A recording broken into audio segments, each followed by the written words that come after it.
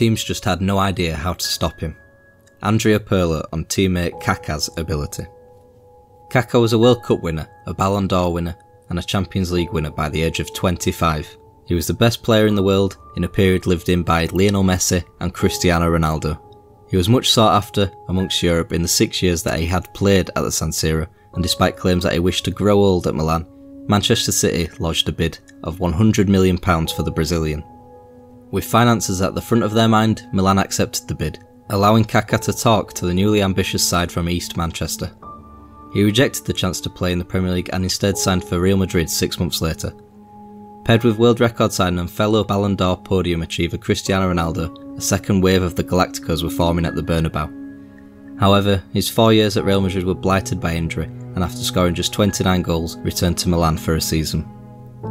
In 2014, Kaka would have a stint back at his first club, Sao Paulo, before closing out a storied career at new MLS side Orlando City. It was a career that shone brightest but quickest out of his closest peers. But let's slide the doors open, gauge the effect of the butterfly, and rewrite the footballing history books.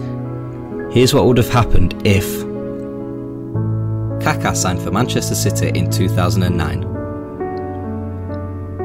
After a period of negotiations, Manchester City lured Kaka to England with a hefty contract offer in a world record transfer fee record shattering £100 million. He made his debut on January the 31st, coming off the bench at the Britannia Stadium against Stoke City, assisting Robinho and Craig Bellamy in a 2-1 win. He could do it on a cold Sunday in Stoke after all. Manchester City's woeful away form transformed in the second half of the season, with pivotal wins away at Portsmouth, West Ham and Tottenham, propelling City into the reckoning for the first Europa League campaign. A win over Ballon on the final day confirmed 7th place ahead of Fulham. They would make the final four of the UEFA Cup, losing on penalties to Werder Bremen in the semi-final. Kaka's old club AC Milan finished third in the league, level on 68 points with Fiorentina and Genoa as they squeezed in the Champions League for the 2009-10 season. Joining them at Europe's top table as ever would be Real Madrid, suddenly painted as favourites, with the signings of Cristiano Ronaldo, David Villa and Cesc Fabregas in a treble swoop costing over €170 million. Thanks to these signings, Manuel Pellegrini guided Real Madrid to a Champions League final, where they were handsomely beaten by Jose Mourinho's Inter Milan and 2 Diego Milito goals. Pellegrini put Real Madrid's name back on top of La Liga, a 2-2 draw at home to Barcelona in April, crucial to pipping the Catalan rivals to the title by a point. Meanwhile, Kaka found his feet in Manchester and outscored both Steven Gerrard and Frank Lampard in his first full season. The Brazilian netted 23 goals as City claimed the final Champions League spot in a penultimate day win over Tottenham at the Etihad Stadium. By this stage, City had also confirmed a place in the Europa League final against Atletico Madrid and won their first piece of silverware since 1976. An aggregate win in the semi-finals over Manchester United after extra time, followed by a 3-0 win at Wembley over Aston Villa, claimed Manchester City the League Cup. Kaka scored 2 in the final. The Brazilian playmaker notched 11 goals in the Europa League campaign, which saw City oust Shakhtar Donetsk, Juventus and Wolfsburg before a penalty shootout win in Hamburg over Atletico in the final. City would take another piece of silverware the following year, the FA Cup, in a 4-0 thrashing of Stoke City in the final. The Premier League still eluded City, but by just a point from Manchester United as the two Manchester clubs went to the final day. Successive away day losses to Chelsea and Liverpool in March and April depleted City's 5-point lead over their rivals. Kaka put another 17 in the net in the league and 7 in the Champions League, where they were eliminated by Manuel Pellegrini's Real Madrid in the quarter-finals.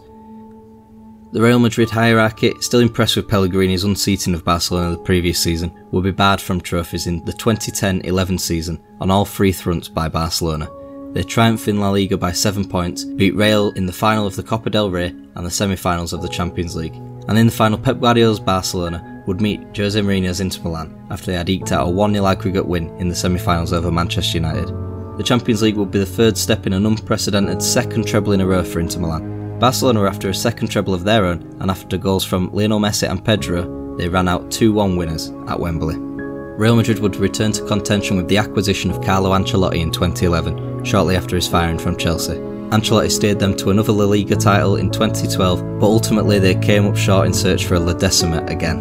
That honour was bestowed on Manchester City for eliminating Real Madrid at the semi-final stage, where Kaka scored 3 of City's 4 goals over the 2 legs in a 4-2 aggregate win. A penalty shootout defeat to Chelsea in the final called time on Roberto Mancini in Manchester, sacked by the impatient board after the defeat. City had beaten Mourinho's Inter in the previous round. As Inter Milan's powers waned, they fell behind Juventus in Serie A by 7 points, a move that signalled the end of Mourinho in Milan. He resigned at the end of the season. Mourinho would return to England in 2012. He joined the English champions, signing Eden Hazard immediately. The champions, Manchester City, who blew United out of the water by 8 points. Sir Alex Ferguson would have revenge in his final year, claiming back the Premier League title, his 13th, by just 2 points. Manchester City and Jose Mourinho had bigger fish to fry, however.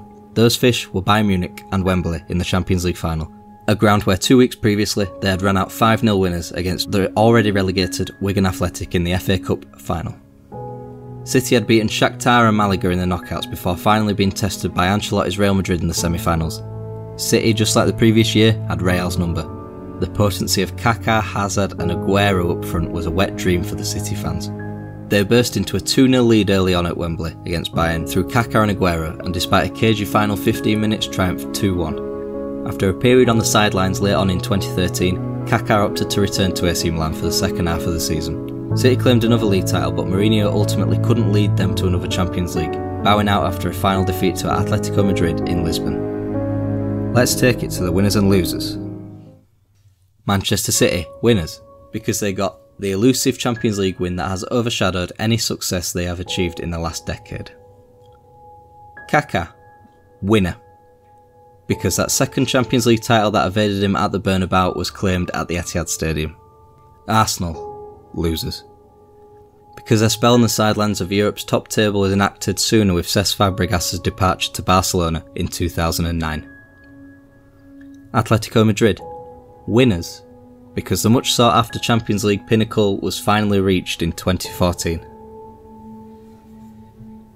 Bayern Munich, losers, because they didn't claim their most recent Champions League triumph in 2013 and didn't even make the final in their home stadium in 2012 thanks to Kaka and Manchester City, nor the final in 2010 thanks to Real Madrid. Their wait for a Champions League final now extends from 2001. Wigan Athletic and Dave Whelan, losers, because even Dave Whelan couldn't will his team over the line against a barbaric City side. Is this the alternative universe you expected? Please let us know in the comments section if you have any suggestions for a future scenario. Thanks for watching, and don't forget to smash a like on the video and subscribe to What If Football for more alternate football universes.